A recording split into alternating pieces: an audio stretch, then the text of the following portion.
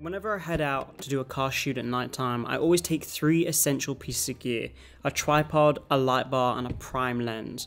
The reason I want those 3 pieces of gear is because no matter what situation or environment I'm in, I know I can capture a good photo. And I think that's really important. As long as you've got those 3 fundamentals, you cannot take a bad photo wherever you are, whatever the location. You have the tools to be able to get the shot you want.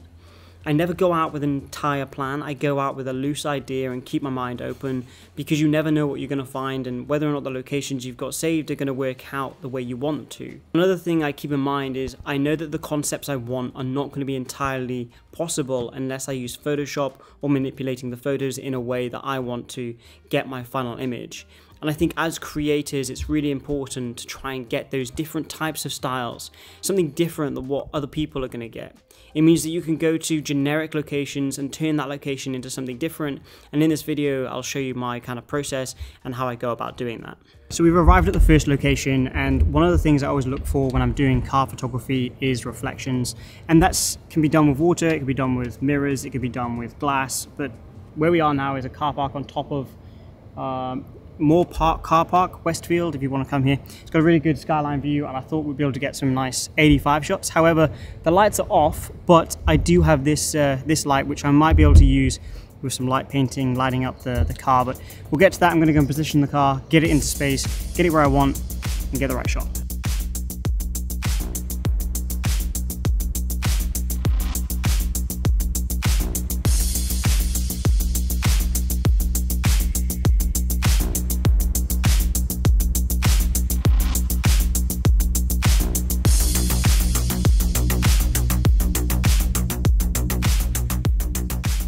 Okay, so like I was just saying, the main focus here was I wanted to shoot the car with reflections, and I was hoping the lights would be on.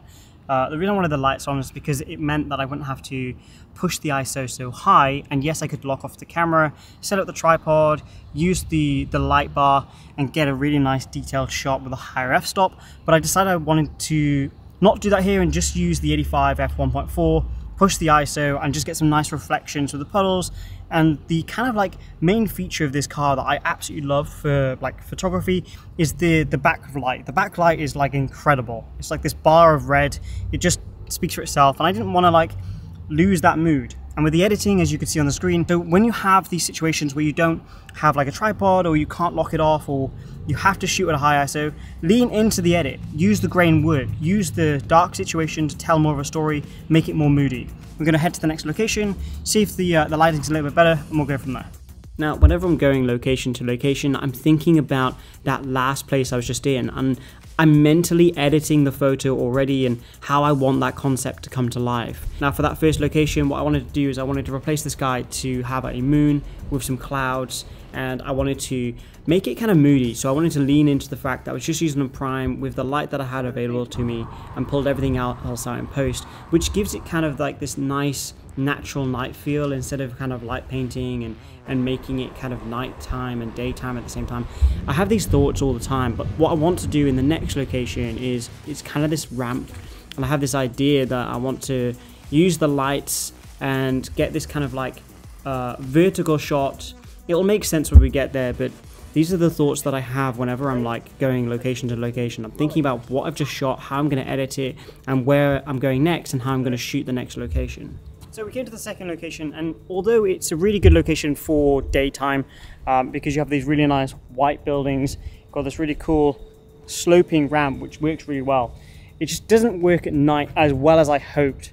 I was hoping these lights behind me, the ones that are illuminating me now, would be more kind of down, because if I remember rightly, when I walked past, I thought the lights were further down on the ramp. And I thought it was going to illuminate. Anyway, it doesn't matter. It looks good. The shots that I've got, you can see on the screen. Again, I've lent into that vibe, lent into the scenario that I'm in, and I've worked with it with the edit and made it look really good anyway. And I'm happy with the shots. It's just not what I anticipated. And I think you'll find that's a lot what happens when you go out and you shoot. You always end up having to adapt and change to the settings and scenarios that you're in. And when you learn to do that, you become a better photographer. For me personally, I don't mind being in a situation like this, because I know that I can lean into the edits, I can make the work for me, if that makes sense. And I think that's what you have to learn to do when you're going out and creating, is making the scenario work for you regardless of what happens.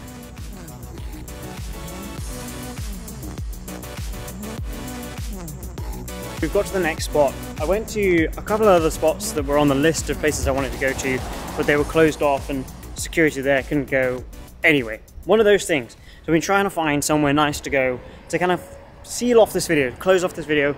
We've got one more place that I'm going to go after this, but this is kind of like the one but last location, which is in Barangaroo.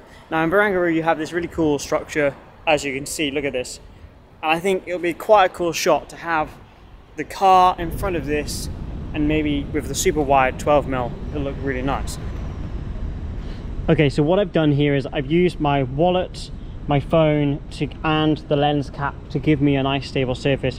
So now the frame is going to be nice and stable. We've got it locked off without using a tripod. It's in manual focus. We've got this lovely foreground with the seeds and then the red of the car with the contrast of the blue in the background. Looks really nice.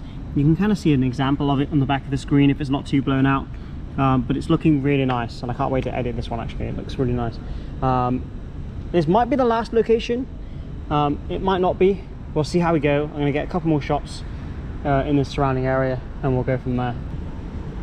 Okay, taxi going for the frame, holding down that shutter.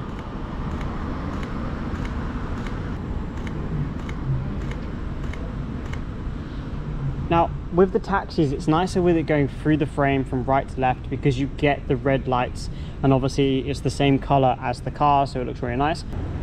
Okay, I think I'm actually really happy with the one you can see on the screen. It turned out pretty good. Happy with that. We're gonna get a couple more shots.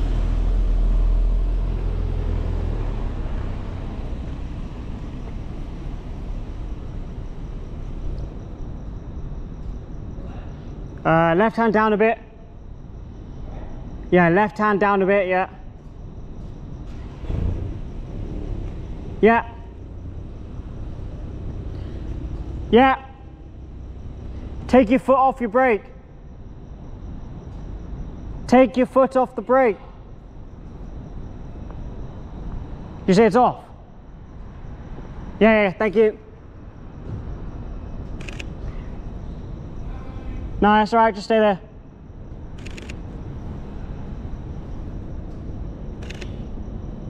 So I'm just getting a shot of the car in the center of the road.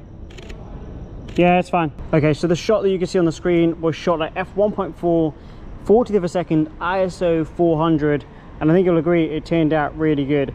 I've had to do a little bit of photoshopping, just moving the white lines just between the back wheels of the car, just so it looks nicer. Whenever you go out and shoot, you're always going to run into hurdles. There's always going to be setbacks, and there's always going to be things you have to overcome. Whether you're going out to shoot a car, a subject, or street photography, there's always something that's going to crop up. And as a photographer, it's up to us to adjust. It's up to us to overcome those hurdles and come away with something creative.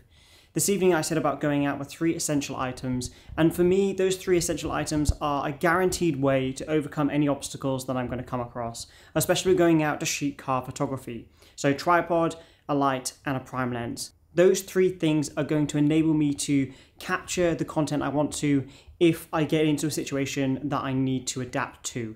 So a tripod and a light will allow me to take those long exposure shots if I need to, and a tripod is going to give me that stable surface, the light is going to give me something extra to work with, and then the prime lens is going to give me that wider aperture to give me more light into the lens, especially at nighttime. On top of that, the 85mm is going to give me a lovely compression, meaning that the background is going to be coming closer to the subject, giving a nice overall image. Now, in order to create those concepts, I have used Photoshop. Using Photoshop has allowed me to create the ideas that I had in my head.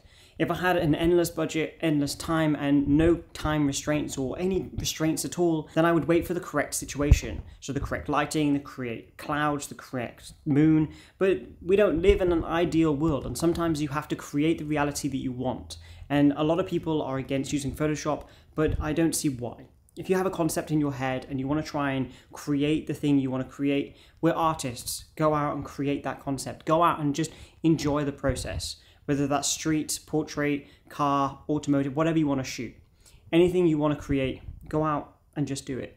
We're going to have a look at the hashtag OpticalWander, where you can show me the content you're creating and in turn inspire me and inspire others. Okay, the hashtag is up to 642,000 posts, and we're going to go down the most recents and just select a few that catch my eye. First one here is a nice street shot, black and white, one from Sean Serbis, sorry if I got your name wrong. Another street shot here, which is really nice, love the silhouette. Going down a little bit more, we'll do a little bit of a scroll because it's been a while since I've done this. This one here, another street shot, love the colors, really love that moody vibe. This simplistic sunrise or sunset shot I really like. Let's have a look a bit more. Panning shot there of somebody on a scooter, and another panning shot of somebody on a bike. Let's have a look. Street shot, umbrella, love the rain as well, that's nice. This one here, the vibe is really nice. There's some rain coming down, nice little variation in the set. Panning shot of this car, which is really nice. That's really in focus. Nice shot. And we'll do one more. We'll go with this set here, which is really nice. Love the vibe, love the aesthetics. We'll have a quick look actually at the top page as well. We'll go here and we'll just grab one from here. This street shot's really nice. Now, if you do want to get featured on this channel, you can use the hashtag OPTICALWANDER over on Instagram. Just throw it in the caption whenever you upload. Now, a little bit of an update. My cat Omi has arrived here in Australia. He's doing okay, but I'm going to do a video on that entire process because it's been incredibly stressful. And it's been incredible. Anyway, I'll do a whole video on that if you want to see that, subscribe, etc, etc. The photos that I took today, actually, I was very happy with. They're on the screen again if you'd like to have a look at them, and I'm going to be posting them over on Instagram if you want to come and have a further look and maybe follow me, come and say hello, send me a DM, any questions. I answer everybody that sends me a message, so feel free to come over and do that. Subscribe, notification bell, all of that stuff, create more, stress less, and of course, I'll see you in the next one.